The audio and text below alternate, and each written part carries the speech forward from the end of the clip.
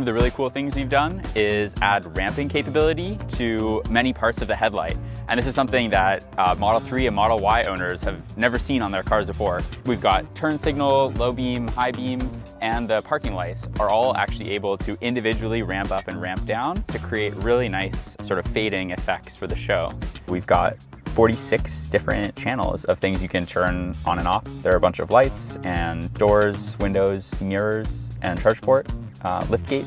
You can really create your own show, and you have ultimate flexibility to sync up to audio or use any song you like and really create cool experiences for you and your friends.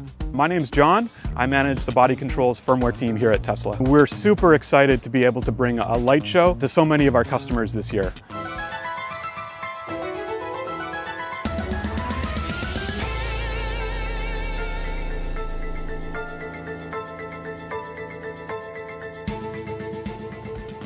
About 8 people on the team contributed. A number of interns helped as well. This started off as a passion project, so it was only those who really wanted to get involved and were willing to stick around on nights and weekends.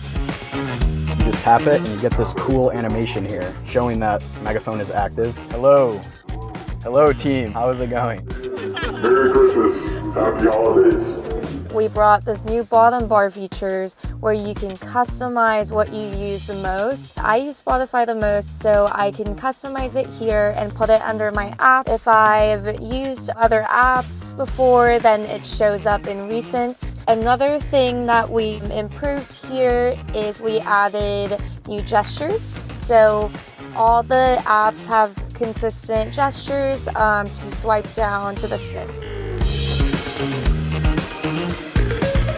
Polytopia. So we got 8 stars, so we can definitely build something. We gotta let them think that we're weak, you know, catch them off guard. My favorite part about working on Sonic was how plug and play it was.